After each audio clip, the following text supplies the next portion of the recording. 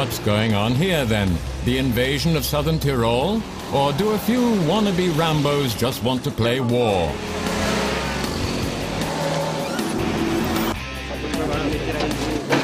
Wrong and wrong again. This is a get-together of historic military vehicle fans in the Dolomites. The scene is more than a little uncanny. A sea of camouflage and people kitted out in military gear as if they've walked straight out of a bad war movie. And heavily armored cars.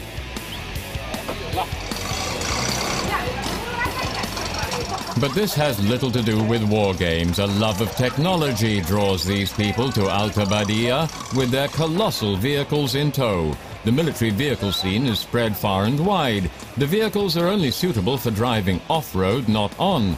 Many fans go to huge efforts and pay phenomenal transport costs to meet like-minded enthusiasts.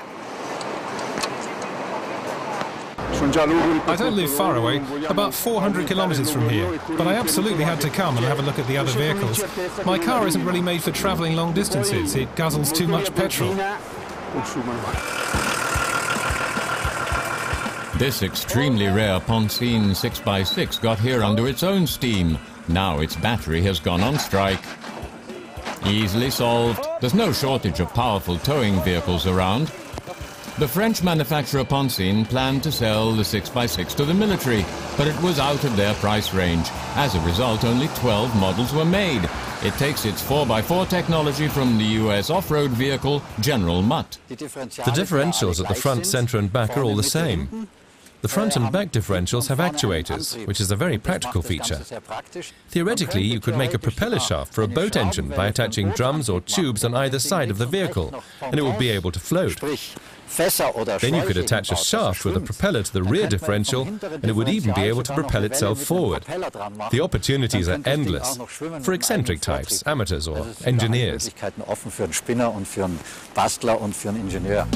But even without its swimming wings, Otto Bussinger likes to take his Poncine for a dip. The 2.1-litre turbo diesel engine produces a torque of 180 Newton-meters. 6 power-driven wheels provide traction. Even without locks, this vehicle is a great off-roader. I was driving up in the mountains, driving everywhere over rough and smooth terrain. Sometimes I drove over really big rocks, and one wheel would be on the ground, for example, and the other one would just be hanging in the air. And because there's no locking differential, that wheel would go into wheel spin and wouldn't move forward. So you sway the car a bit and the wheel touches the ground again, and then you can drive on. The military vehicles are also making headway, albeit at snail's pace. The military convoy crawls its way through the Dolomites. The White Scout Scar is one of the quirkiest vehicles. In 1938, American truck manufacturer White began to retrofit his vehicles for the military, adding peculiar technical features. Its unique feature is the roller on the front bumper.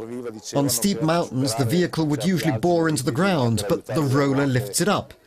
The aim was to augment the angle of driving slope. A nice idea, but it doesn't really work. The vehicles were barely put to the test at all during the turbulent war years. In addition to the useless roller, the White Scout proved to have other failings. The immense heat of the engine warms up the fuel pump. The petrol evaporates in the pipes and doesn't even make it to the carburetor. If this happens, you stop the car and let it cool off until the petrol starts flowing again. A classic design defect. But for Mauro Ritali, the car's failings make it all the more endearing.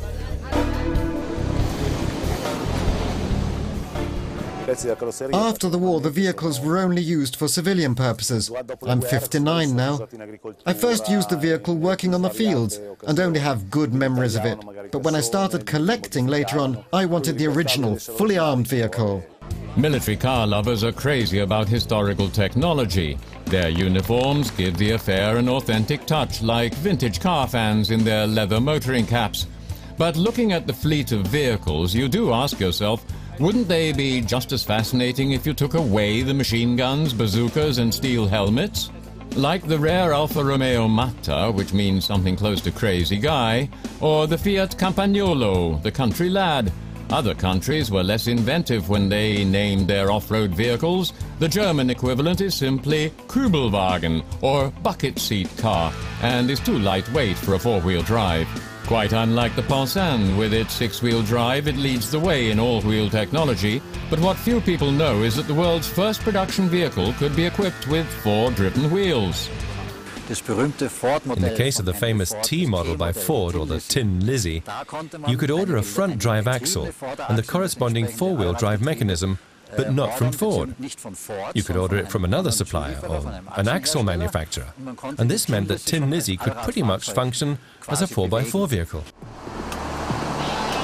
The uncontested forefather of the Jeep family is the Willys, first constructed in 1940. This indestructible, compact all-terrain car created a whole new class of vehicle and is still sure to give you a fabulous ride off-road.